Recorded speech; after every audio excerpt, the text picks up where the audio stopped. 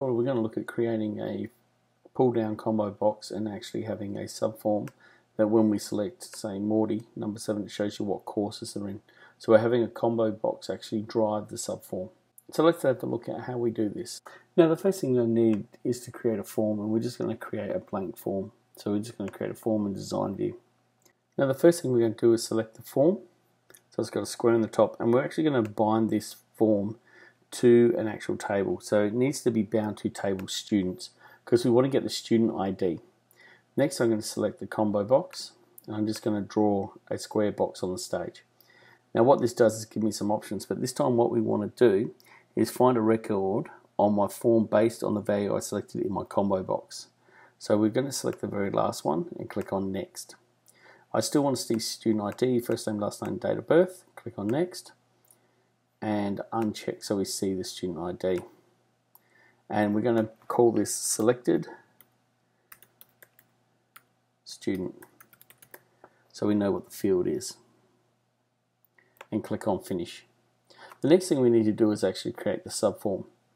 So we're going to head up, and once again we're going to go to create, and we're going to go into our form wizard, and I'm going to select this time the transaction table. So I'm going to go up and go enrollments, and I want to see the student ID, the course that they're in, and then I'm going to head into courses, and I want to get the title of the course that they're enrolled in. If you want to see costs, etc., you can do so. At this point in time I just want to see title. Just going to click on next. I want to have student ID, course title. Click on next, and this time because it's just going to be a view going down the page, I'm just going to go data sheet. Next, and then we're going to give it a name. So in this case here, SFRM students, student enrollment, and click on finish. So this will create my form, which I can then close, and once again I can take my student enrollment and drop that on the stage, much the same we did with the form subform in previous videos. I'm not going to worry about making it look better and adjusting the look of the form, but I'm just now going to run it.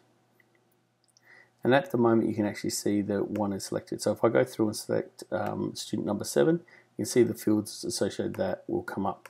At the moment I can edit, so you can turn those parameters off as well. Now to do that, what we're going to do is go into design again. I'm going to select the form, and in underneath data, allow edits we can turn to no. We can also turn off additions and also deletions. So this way the form won't be allowed to be changed. So now when I head back in, I'll just go Command S and save my form. So this will be FRM, and we'll call it student enrollment, and click on OK. When I run this, as I select the student now, so we go to Rick, and if I try to edit down below I can't, and I can't make any adjustments either if I select on other options. If you have a look around my YouTube channel, you'll also see tutorials on creating your own personal navigation, and this will help improve the form. So I hope you found this tutorial useful. Give it a like, subscribe to my channel, have a look around my YouTube channel as well for other useful Access database tutorials and other tutorials on creating databases, and I wish you all the best in your database development.